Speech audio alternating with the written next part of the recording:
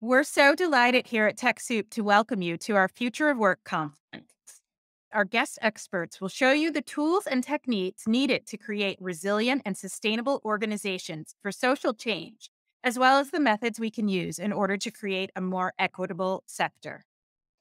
First of all, we'd like to thank our community partner, Roundtable Technology, who are helping sponsor us for this event. And now, the moment you've all been waiting for. The remote working is here to stay. So, how might we still be effectively and creatively collaborate even when we aren't in the same room? In this session, we will discuss how to reimagine collaboration in the virtual world. We'll dig into pro tips on how to develop a personal connection with your team despite being across the screen. Lastly, we'll discuss tools and technologies as well as the long term benefits of remote collaboration. We're so happy here today to have Marti Grimminck, a global executive, business executive, social entrepreneur, and futurist designer. As the founder and CEO of International Connector, Marti has developed innovation processes to help companies design for the future of work, education, and community. With a background in entertainment, she's an expert on creating engaging virtual experiences and programs for the workplace. Without further ado, I'll give you Marti. Thank you. I'm Marty, and I'm really excited to spend some time with all of you today. So, I am going to kick the start. This is about virtual collaboration. So, we're not just going to sit here and you're not just going to look at me. We're going to actually collaborate together. So, I'm going to post up onto the screen a link, and I think the team here is going to help me out with this as well. This is to a Miro board, which I'll explain a little bit further, but I'd love for you to join me on there. And just a couple other things that I can mention as well is that when COVID hit and most of us started to go virtually, I was working with TechSoup to develop courses about this. So how can nonprofits worldwide digitize their work, their events, their community engagement? And so now we get to talk about how all of that kind of comes together with engaging with people. So let me also, don't mind me looking at several different screens for a minute. I'm going to share my screen and pull up the Miro board to entice you all to join me from there. And yay, I see people coming in from different parts of the world. I love that. All right, so you see this board? Can you see my mouse moving around? And cool, we've got a few people coming in there. Awesome. So I'm going to zoom in. So for a second, here's the whole board that you're going to see. We're going to come up to here where it says introduce yourself. Zoom on in. I'd love to know who's here. You can copy and paste, Control C, Control V, one of these symbols, and you can then take it over to the board and pin yourself on the board. There I am over here in San Francisco. Let me know where you are in the world. Introduce yourself.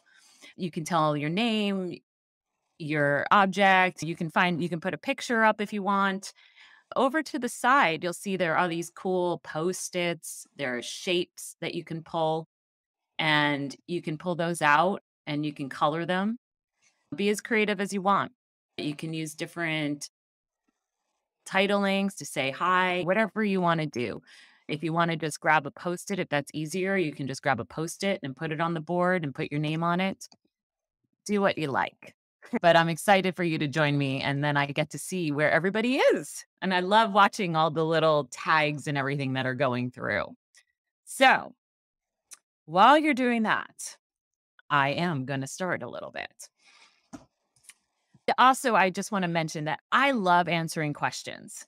So please ask your questions throughout. Don't feel like you're ever interrupting me. I love to answer questions. It just helps reinforce and talk about what we're doing. And then if you do have other questions about how to use Miro, just let us know. There's no wrong answer. Sometimes when you pull something up, it's really big and you might need to resize it. Okay. So now I'm just going to move down to over here where I'm just talking about the why are we doing this?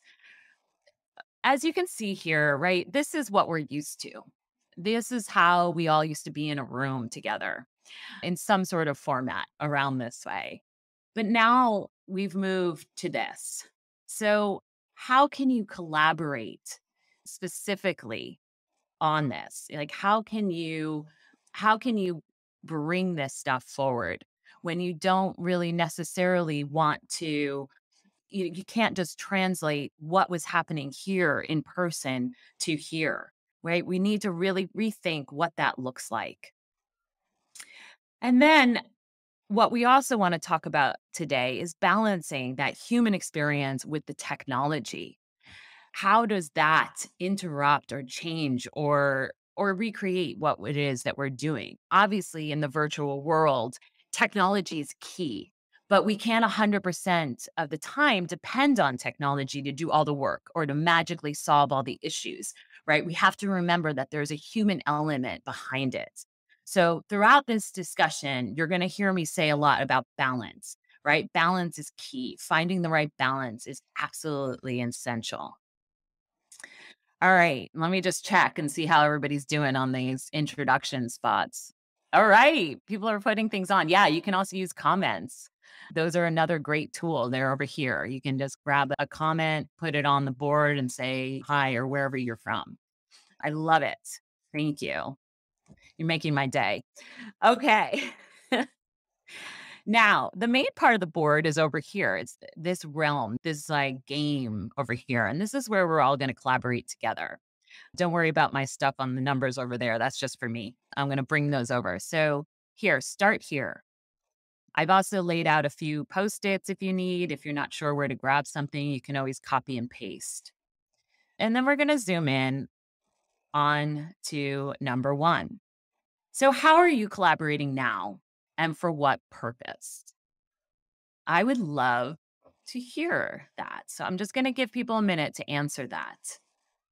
Right? One of the things, and I will actually move my little Post-its over to start us off. See, these are my cheat sheets up here. But some of the stuff that people are using to collaborate with right now, a lot with like project management, social media or visual design, program design, volunteer client management. How else are you doing it? What are you doing? And also, how are you collaborating right now? I'm going to give you all a few minutes to do that, right? I'm collaborating with my team for daily coordination and project updates. I'm collaborating to keep things on track between time zones. Love to hear what people have to say on that. Oops, sorry, as I'm moving things. Yep, linking the network of 20 plus nonprofits. Zoom is a big thing that we're all using. Project planning, using Miro board templates, great. Oh, good. So we got some experts on Miro board here. Fantastic. I'll let a few more people write in. It's also helpful for me to know how you're collaborating right now and what you're looking for. I think one of my biggest starting points for everybody is just how do you get your team organized? So I use collaboration for almost everything, right? When we're in the office, sometimes we don't even realize we're collaborating because it's just so much around us and so much a part of what we're doing. So then when you go virtual, we've all had to spend this time getting ourselves organized on how can I show up to the office, quote unquote, or how can I work virtually? I had to set up my space, my routines, my communications. But now I am here and I have to do that with a whole team. How can we get organized? What are the daily routines that are needed? What time zone is everybody on? On my team, we average at least 7 to 8 time zones to balance. So that means that we're not all going to be working at the same time. So thinking about how are you collaborating now? How can you get synced? Key times to meet, tools to support and manage the work, communication protocols, right? How do you communicate? What are the processes? Where are you storing your files and data? Those are all things. Async communication, absolutely. And you notice that you can zoom in and out. That's just another thing in Miro here. Support my team with tech, absolutely. Daily teams bringing resources, advocacy for US women veterans and their family, fantastic. Love all this answering. All right, we're gonna, as we continue to put things on, but we're just gonna keep moving up. You can follow the little stone road up to our number two. And we're going to talk a little bit about what misconceptions or mistakes are made about virtual collaboration.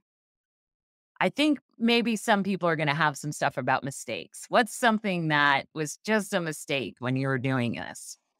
And I'm going to again sneak over and grab my little cheat sheets of what I was writing before. I have lots of things here. So I'm going to start this one off with we can't just do what we do in person online. We have to really think about the tools and think about how to translate to a screen and to a situation there, right? There's different dynamics, there's different energy levels when you're on a screen than when you're sitting in the room with people. So that quick translation to that is just it's one of the easiest mistakes to make. Yeah, misconception. People think they need to be tech experts. You don't have to be a tech expert. That is another great misconception. So, another one is that because I'm working, I always expect that everybody else is on the same schedule as me.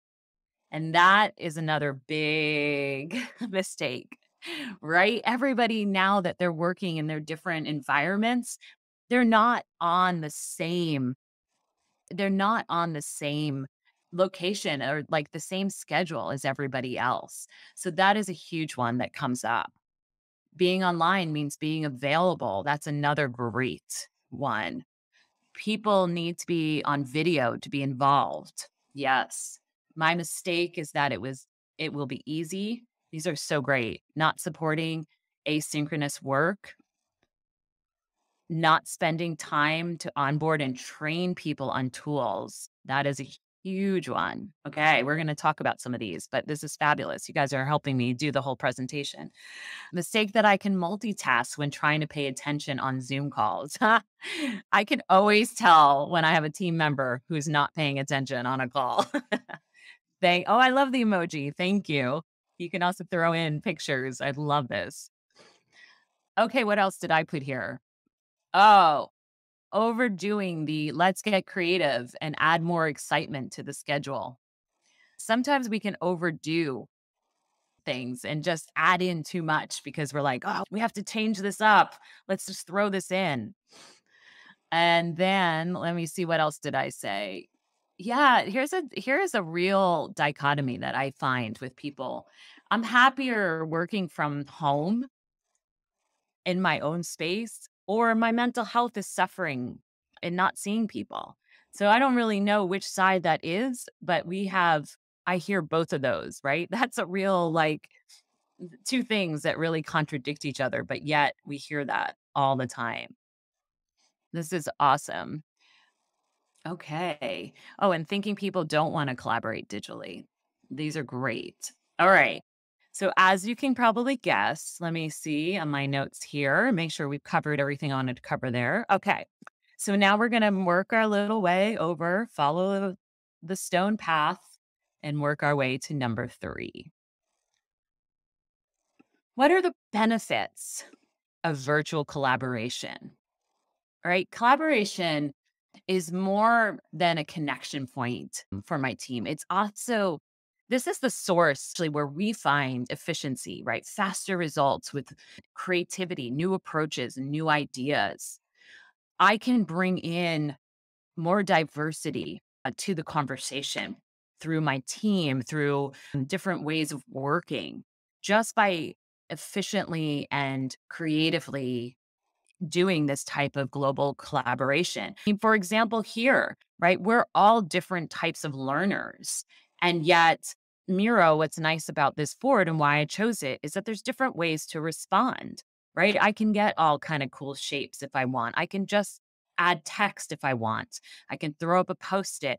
There are templates that help me integrate things and bring up different types of wireframes, mind mapping, all sorts of stuff that help enhance the situation.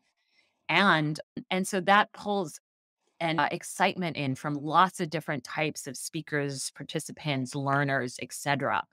I'm going to talk a little bit later about the storytelling, but the visualization, the stories, again, they help. There's so much more that I can do than just throwing up one whiteboard where we're all working off of. Like, how can you engage people? What are those benefits? All right, let me read some of these. The ability to work from anywhere, working from home or being able to work when somewhere else. Absolutely. Totally agree that there's something for the introverts. I love working from home. Yeah. I know introverts are so excited about all these different ways. Finally, something for introverts. So good. I love it too because as much as I do public speaking or talk and lead meetings, sometimes I don't want to always answer in front of everybody. And I love that I can throw up stickies or throw up something and put my answers forward onto different things. Ability to go on a dog walk between meetings. Absolutely. My dog is sleeping next to me right now. I agree. People can work together on their own time, not just in the same place. Work best at night, my coworkers best in the morning. That is great, right? You can pick up where somebody has left off. Easier screen sharing, note taking, meeting recordings, time to create, time to review and iterate, not as time or place bound. Amazing. These are such good answers. Can revisit and revise as needed. I hope everybody likes this Miro board, by the way. I don't know how to get emojis for thumbs up, but that's what we want to see. So I also think that communication, there's improved in communications through an effective brainstorming collaboration, any types of these tools. Digital tools also help translate between in person and virtual. So some people are dealing with hybrid work situations, right? And these tools can help bridge between that. So also some of the offices that are coming back together, you still need these same types of tools because our workplace is so flexible and fluid these days. So we need to think about something that helps support us no matter where we are and what and the type of work that we're doing.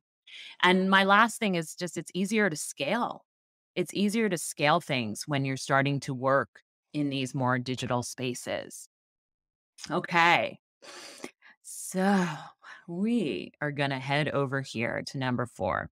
And now that we've spoken about like where we are now, we're going to journey into the next realms. And I'm going to break these down into 2 different sections. First about technology and then to the human experience. But we're going to stop here at number 4 at the bridge. And we're going to just talk about what technology platforms are you using for collaboration now? Right. And this is an easy one. Grab that post it note and throw them up there. While you're doing that, I will sneak down and show you on the screen. We have a little technology platform section. Now, I could add so many to these sections for all of these categories. I just threw up a couple in each category, right? Microsoft Teams, Basecamp, Asana for video conferencing, right? I just heard Zoom, Gather, Cosmos, Miro, Mural, Padlet, communication, Slack or Discord, volunteer learning management, Crew for All. I'd love to hear up here though, like what other tools are you using? Yeah, let's look at these as sets. Asana, Zoom, Slack, Reiki, great. Google Workspace, Zoom, iMessage, Google Hangouts, Chats, Google Meets, so many different ones. Canva, yep. I'll let you throw some of these up for a minute because that helps me see where everybody is working. And there are lots of tools for different reasons, right? I've posted a few of them below that were like from project management, communications, video conferencing, volunteer management. But I love to see that there's stuff up about design or CRM or files, right? Choosing the right tools for your team, they have to come together, right? You have to do some simple planning first, right? There's no shortage of great platforms out there, but not every platform works for every company. And each tool set, each platform offers different benefits, and they have different looks and feels and ease of use depending on how you think and how you run things in your company. And they also have different price points, which is a really important thing to think about. So, in general, what I want to see you do if you're new to working on some of these tools or trying to get a more cohesive team together, I'd like you to start by thinking about your communications tools and your project management tools. And then find a set of tools that work and integrate together. And we're going to talk a little bit more about that. But let me look up here. Microsoft Teams and 365 Suite not well used currently. Okay. I'd love to know. That is a big key area. So this is what I mean. Ask me questions where I'm going to riff off of your answers from everybody. Establishing that plan, right? At the very beginning, you over here, you heard me say something about get organized, get synced. That is super important, right? Once you've decide your set, sorry, I keep clicking on things, your set of tools, you need to have a plan and an organized way of establishing that with the team, right? Looking at can how do we communicate through these platforms? Where do we keep and file our information? How do we open up a collaboration? When do we use a Miro board or when do we use a tool that's in Microsoft Teams? Casual communications always goes through what channel, right? Thinking about how these things come together is a really interesting part of the scenario. And thinking about it as a puzzle, right? A puzzle piece has to come together in terms of where all these things fit together. And so that you can map out exactly where this information lives, how you use these tools, and then how the whole team agrees to do that. So, Marty, we have one question here. So, there's so many different tools out there. Where do we start when we're feeling overwhelmed? Where should people start? Absolutely. So there's a lot of different things that I can say about this, and not to plug something, but we go into a depth on this in some of the Tech Soup courses. So I would definitely recommend taking some time if you really need to figure out those tool sets to zero in on some of the courses that really dive into like remote working or event management or volunteer management, depending on what your needs are with the company. But the two areas that I would start with, right, is communications and project management. So there's a couple tools listed down here, like Microsoft Teams, Basecamp, Asana. There's a few others that exist out here. They have different looks and feels. Ooh, that one's showing up blurry. Sorry. This is what the dashboard looks like on Basecamp. This is Mondays.com. Another one, this is Asana, and this is Trello. Now, I'm not showing these to confuse you. I'm showing these because people think in different ways. And if I'm choosing a place, I need to pull into something that doesn't make me feel overwhelmed, but that works both in functionality, but also visually eases things for me. I think that's really an important tool and an important way to think about your tool set. I think price point is an important way to think about it. And a lot of these companies and platforms have integrations, they have free trials, they have free versions for limited numbers of people or projects. Those are good ways to just get a feel for it. But establishing it. So right now, our team uses Basecamp. We also use Teams because we do a lot of work with companies who use Teams. So we do bounce between the two. And I use them for specific reasons because of the integration with the communications tools. So for me, instead of going to have a Slack channel on top of a project management tool, I chose tool sets that integrate the two. For some people, they start with a Slack channel because that to them is the most important thing. They need communications going with a team. And so if you're starting with the Slack channel, then start to look at what integrates with Slack. So this moves us on actually into our next question set. Like, how can you leverage or enhance your current tool set? So thinking about everything as a puzzle, right? I start, and this is continuing to answer that question. Really do map out in puzzle pieces every single functionality that I need with my team. So when I'm thinking about that, then I'm starting to have an understanding of how we're communicating, what types of things we need to communicate about or manage or collaborate on.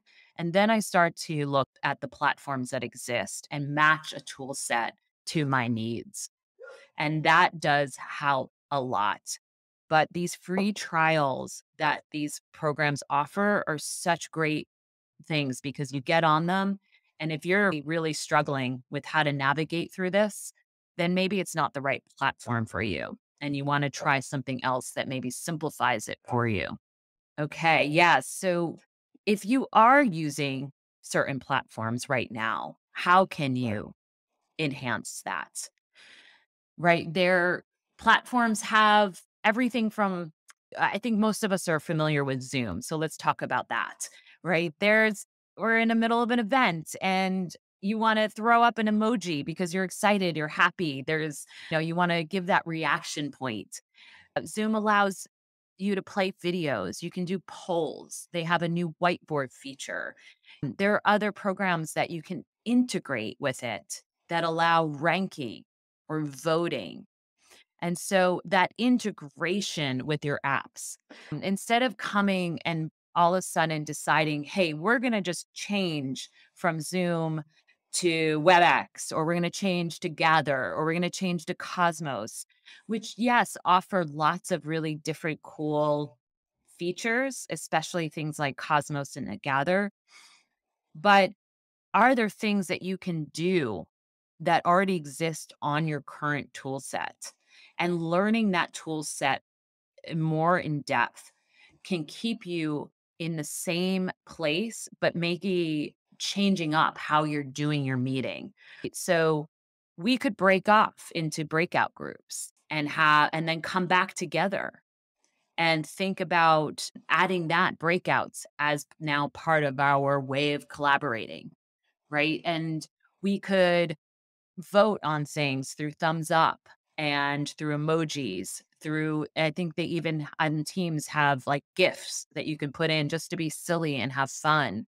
So thinking about what tools are there and those integrations of the apps are really important. Actually, I'm going to slide over and grab one of my little cheat sheets that I put up Marty, and bring it there's over. Wow, another question. We were great. wondering if you would be able to discuss the integration, for example, with Slack, with Outlook and Asana, and how to use the different integrations with Slack and the apps. Absolutely. Most of the stuff, I did a little picture here if I zoom in, and this is actually from Teams, right? When you pull up integrations, their app integrations, and they have many more than this, but these are just some of the ones that appear. And as you can see, there's a lot of things that you can add in to Teams to make it more functional for the stuff that you're doing. Sorry, so Asana, can you give me the integration again that you were asking about? Asana and Slack or Outlook and Slack. Okay, perfect. Yeah, they all so Slack is great because it does integrate with a lot of things and you can pull it will automatically pop up, right? So for example, I use Box for a lot of our files. And we also do Google Drive and we do OneDrive. We're ridiculous in terms of our projects, but whatever cloud drive, like that's probably one of the easier ones to do it. Slack will always pop up an announcement to us to say, hey, you've just put up a file from here. Do you want to integrate this? And what happens is that these systems will then start talking to each other so that you can easily refer to and find files that you're looking for or send that information back and forth.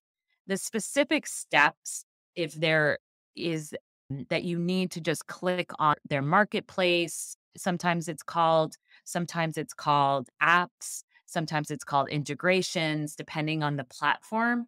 But what they do is they've set up these APIs that talk to each other. And so once the things are connected, then you can use them in coordination with each other. So depending on what feature it is that you wanted to connect, it will speak to each other.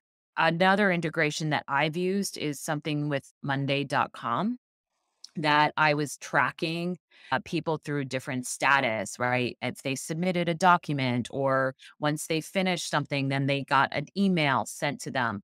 They have automations set up that if I change the status on somebody from green to red, it would automatically send out an email through, say, our Outlook system or our Gmail system. And so those types of integrations happen depending on, again, what you're looking to connect together. Okay. So now what I'm going to do is I am going to move us up to number 6. Now we're going to start moving into some of my favorite stuff to talk about. I want to talk a little bit about what are your current routines and meetings and how to enhance collaboration techniques within them. I think coming back to where we started with like misconceptions and mistakes is that a lot of times we try to create something new. We're going to do this new system, and this new system is going to do X, Y, and Z. Let's work from where you are. When are you meeting together? How are you coming together? What is the routine like and what you do? So, for example, I have a team meeting once a week with the entire team, which I tell you is a big feat with all the different time zones. But it's a really important meeting, and we all come together to collaborate just to build awareness of what's going on across the company and different projects, and just to see each other and build that connection. But in that meeting, I usually send out, or a team member will send out an article ahead of time. Because we're all together, we like to use that time to discuss something. And yes, we're all across the screen. But what we do is we read the article. It's usually something related to our work, or some really interesting thing that's happened in the world. And we bring that to the meeting to discuss it. And that really builds a connection point between us.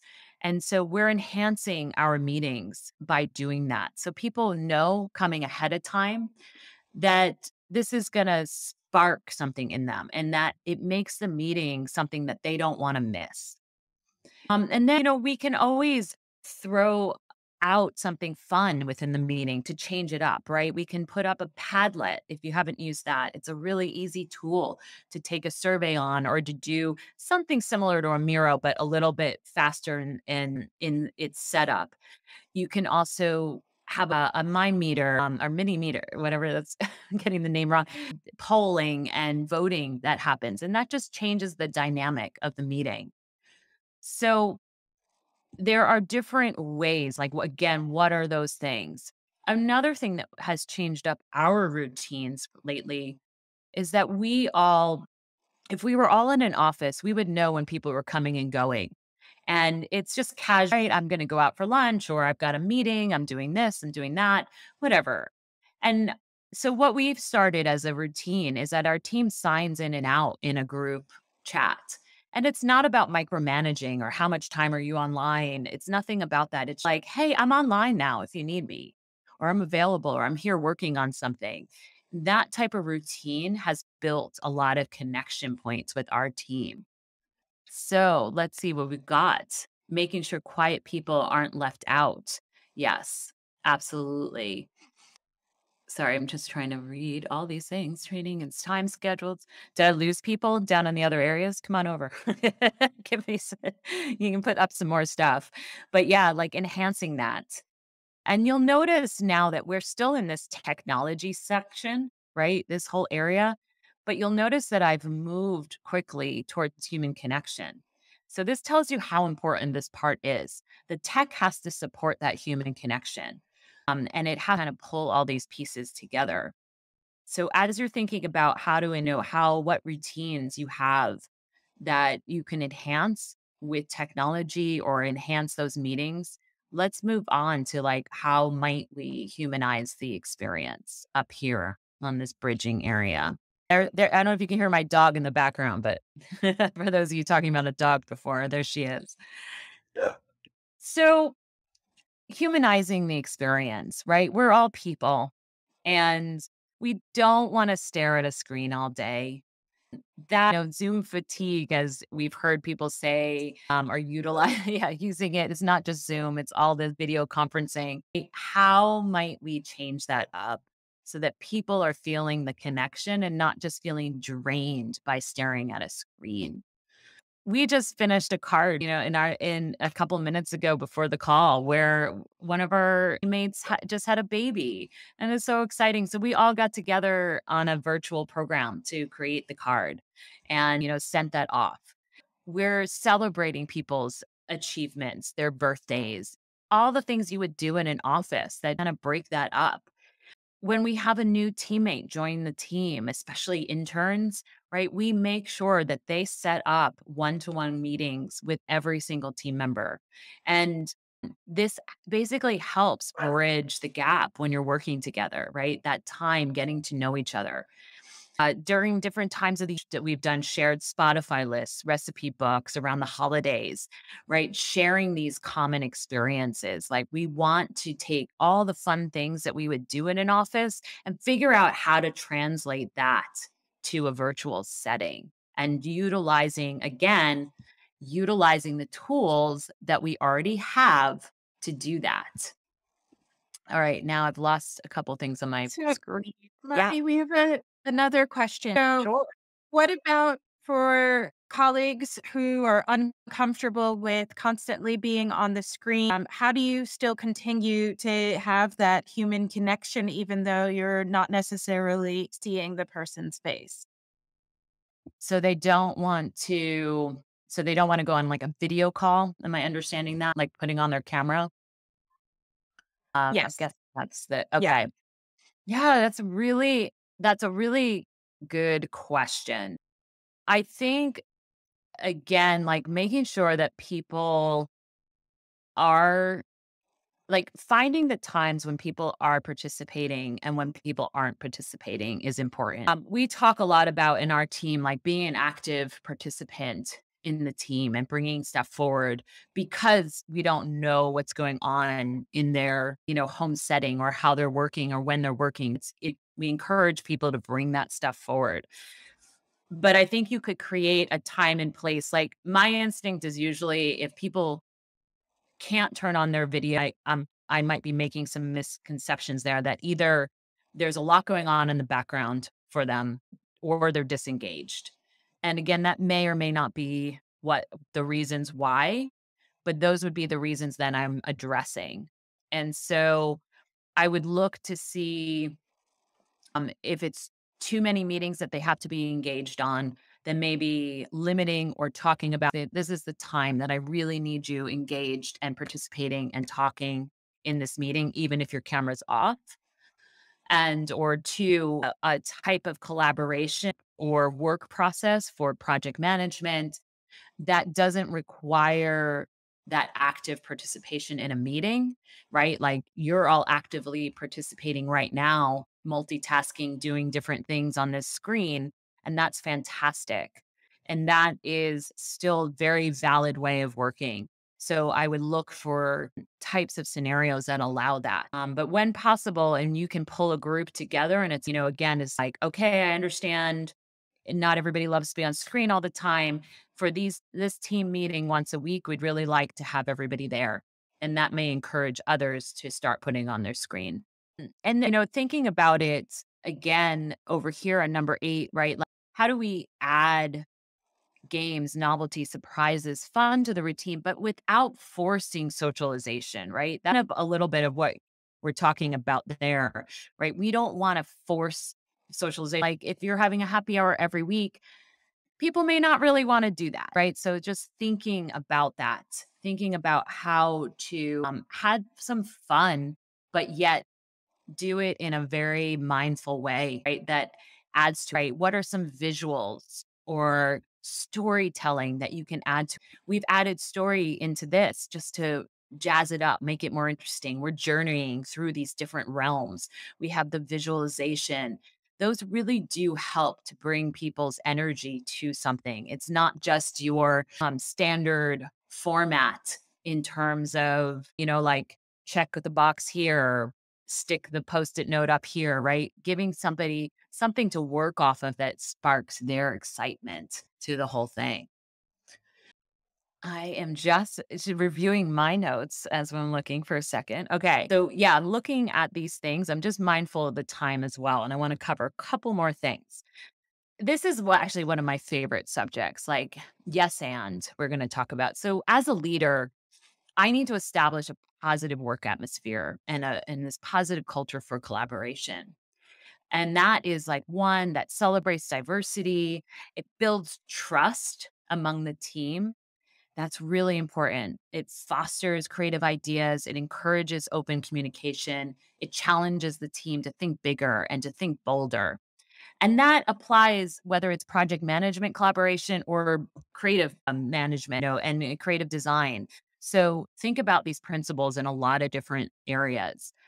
So that's where yes and comes in. And this is a improvisation technique straight from theater. And I have a theater background. And what we do is there's a one rule when you're improvising, and it's to say yes. So when you're on stage, your partner may suggest something absolutely crazy. And instead of shutting down the flow of the dialogue and the storyline by saying no or pointing out something that's illogical about the idea, just say yes, yes, and. So take that crazy idea and build upon their original idea. So, what does this have to do with work? If your initial reaction to any conversation or idea is no, you actually will shut down the flow of ideas and the flow of the conversation.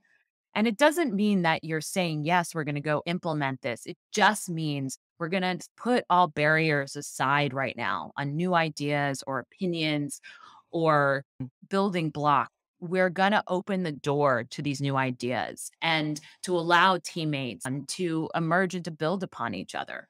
And typically you find in an initial discussion and especially a creative brainstorm, the first ideas offered are often not brilliant ideas. They're rather safe ideas or safe opinions, or they're off the wall, but that's okay. The ideas they say yes, that's great. And we can add to this. And when you're thinking about collaboration and you're thinking about pulling all this stuff together, you want to build trust in your team. And trust is really essential when you're working remote because we don't know people's situation. We don't know their productivity. We don't know all the ins and outs. And so this collaborative method and having that yes and culture really helps cultivate a cohesive, supportive, creative team. And lastly, my last question for you, like, what is something you can implement today with your team? Start small and continue to build. So, what does that look like? And I think I can answer any more questions that are coming up. I love So watching everybody. if you have questions, please feel free to put them in the Q&A section. Awesome. You can see again, like, we started halfway through the technology talking about that human side, right? There was a lot of more questions and thoughts about that.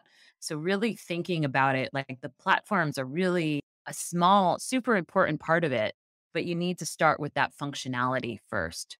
So, what are some of those things? And I do have, just some takeaways that I can talk about, right? Finding the right mix of digital tools, keeping things consistent, but throw in some novelty and have some fun to change things up here and there. Don't 100% depend on the tech. Always add that human element. Don't force engagement or socialization, right? Leverage these tools, the meetings, the routines that you already have to find the right places to add in these connection points. Coming back to where I think you should start is be super organized with your team, get in sync, talk about it, talk about what works and doesn't work, and communications. Now, I didn't drone on about communications, but I will a little bit right now. It's just consistent, simplified, communicate everything. I don't know what's going on with all of you right now behind the computer. You don't know what's behind me here, right? So we need to remember that when we're working with the team. Communicate, communicate. And yes, and build that creative environment, that open environment that allows for trust and builds that communication flow between team members. So those are my big takeaways for all of you today. So we have a question from Cara West. Do you have any recommendations for tools that are offered in multiple languages or tools that are easily translated? Absolutely. That's a good question. We deal a lot with different languages all the time. Most of the tool set that we're using is, like it works in different languages.